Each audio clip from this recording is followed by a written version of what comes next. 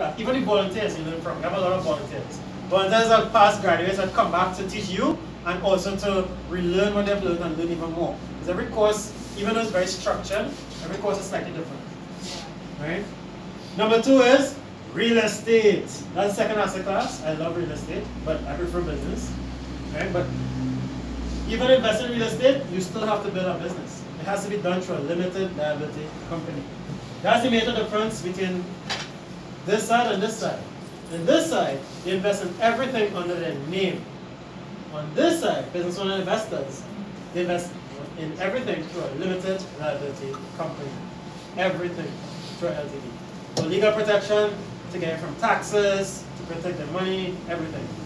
Right? They use corporations. That's what the rich do. And that's what people who are becoming rich do as well. So do the same thing now. Let's follow the formula. Right? So, third asset class is paper assets. So this is all the stocks, bonds, mutual funds, CDs, hedge funds. This is the riskiest of all assets because you have no control over paper assets. But we'll talk about that after. So this is the cash flow pattern of a rich person.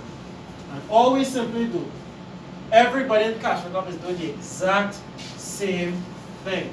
We're super busy because all we're doing is just buying more and more assets over and over and over again. We want multiple sources of income. Even if we have a business, it should make us money. If we have a real estate property or properties, it should be making us money. We have paper assets, hopefully making money. We have no control, but they'll still make money. So we want multiple sources of income.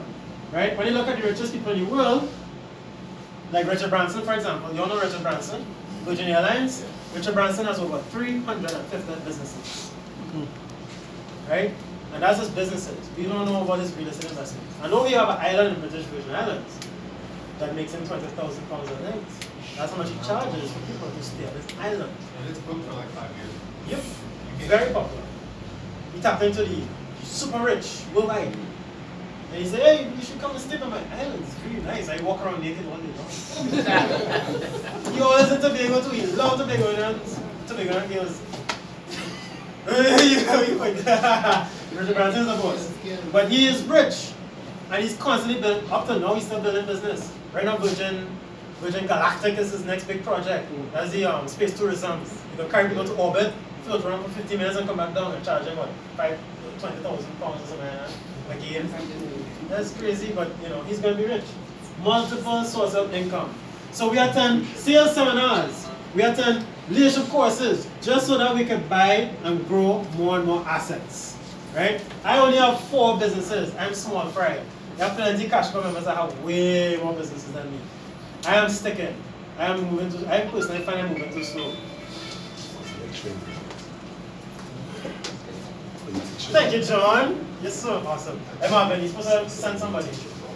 Yeah. So, all we do is attend seminars, we attend courses just to learn to buy more assets. We want more real estate, more businesses.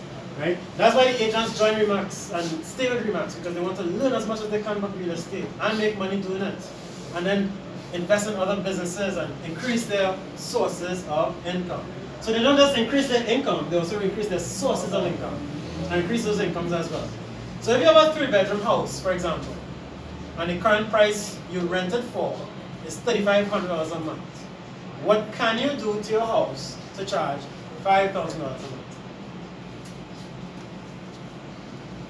Renovate. Renovate? How? Hey, welcome. Oh, Johnson, I'm there. Yeah? Okay. Furnish the house with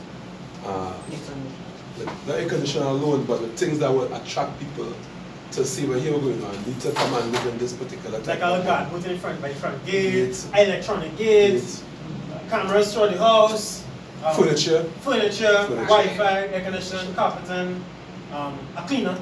Yeah. Comes in, oh, the people love that. We have a cleaner by us. In my apartment building, anybody wants water? See? No, I don't want to bring the server. No, you're okay. Sell it? I'm the one. No, free. I have snacks here too, for the one snacks. I'll pass it over to around. So y'all can take snacks. I have more snacks in these kitchens. Don't be ashamed and don't be shy. That's actually for you, all of that.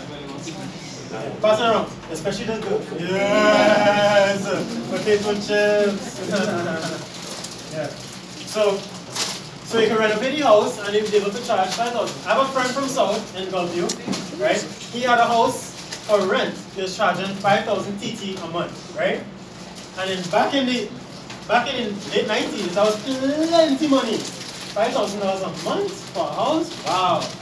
Right? And then my boy decided I am going to target expats for my house. So he started charging 5,000 US to expats. And he got away with it for like 2 years straight. Having expats staying in his home for 5,000 US a month. For 2 years, man makes so much money. That's simply because he understood that he has full control over his real estate investment. He can just do things to his property so he can charge $5,000 a month. And the things you could do to charge $6,000 and $7,000 a month. Right? With paper assets, if sales are slow or the stock is down, what can you do to raise the stock? I want to ask a question pertaining to the 5,000 bracket. What if the person only runs for 4 months and then decides to drop? Get rid of them and get a new one. Well, in the real estate industry, when that happens, we usually sign 1 year lease, 1 year leases. If they leave before the 1 year lease, they don't get a security deposit back. So the owner doesn't lose too much money when they move and they have enough money to fix up the place and yeah. So 1 year lease. With paper assets, I'm good. If you buy stocks in a company and the price is low, what can you do to raise the price of the stock? Actually, nothing. You have no control. You buy a mutual fund. Your mutual fund grows at 3.5% return. Wow, 3.5%. Ooh, in this recession, that's so amazing. Do you have any control whether the price goes up or down? Mind you, in Cashflow, we aim for 30% return and over. 30% return on investment and over. Right? And that is not BS, that's real. That's actually quite low. In real life, we aim for higher than that. Right? Once you learn how to calculate return on investment, you realize that investing is literally everywhere, and there are opportunities to invest everywhere. Literally, everywhere. Right? If business sales are slow, what can you do to pick up on sales? Create more buyers? How? Call more people? Advertise, yeah. Specials. Networking. Sales training. What else you can do? Send them the cash flow. Yeah, that's that does people do that. Start the next business. Huh? Start the next business. Start the next well. Yeah, you could do that, but I mean, focus on the business that you're in trouble, right? That too. Or sell a new product, or do a social media campaign. You have full control over your business, right? So, these two asset classes are by far the best asset classes to own, business and real estate. Everybody invests in business and real estate. If you have a Saga book, downstairs in the library, because my name is I have a Saga book written by Saga. I thought the whole book is business and real estate, and of course family, business, real estate. And he makes them all together in a nice one big pot. What I'm just trying to tell you all is you should do the same thing too. Aim for family businesses. You can't go wrong. Get your spouse or your wife or whoever involved in the business. Get them involved. Don't just be a business owner by yourself. Do what the others are doing. The Jewish community, family businesses. It's in their culture. Right? The Syrian community in Trinidad, same thing. You know, the Jewish community I'm referring to is in New York and Israel. It's embedded in the culture. All they know about is business ownership. You have to be a business owner. You have to own your own horses, or whatever the terms they use. Right? You have to own the stables or whatever. Right? So it's business, family business. Most successful businesses in Trinidad go start off as family businesses. Alright? And the grandfathers and who started the businesses back in the days. Those are the ones who were riding around on their bicycles selling clothes and things. Right? You see hear stories about it all the time. And then later on they become Jimmy Abood and this and that. And, right? With sales, they start off with sales. You work for Boards and the Page, I remember, back in the days. Right. So Boards and the Page, are they still around? Right. You own up Boards and the Page. What is it? Syrian, local white? Local white? Alright. And what? His personality. Cheerful, grumpy. Huh? Very nice. Strong in sales? Yeah, Mr. Gold. Mr. Gold.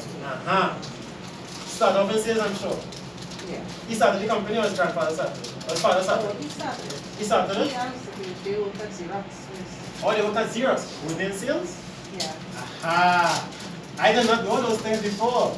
It's very easy to break down.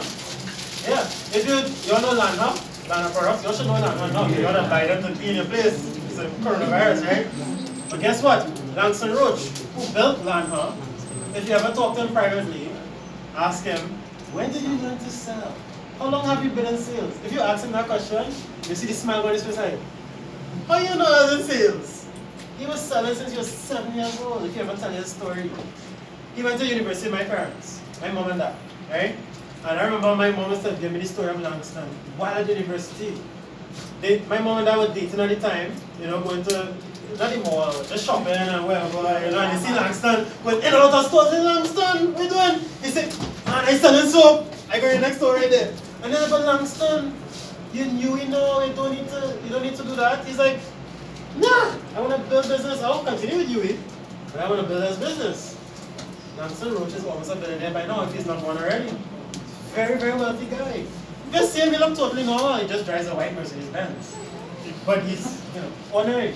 But he has multitudes of real estate investments, a lot of businesses. He's chairman of the board now. He no longer runs Landhurst per se. He just does his strategic thing, right? But he's a wealthy guy.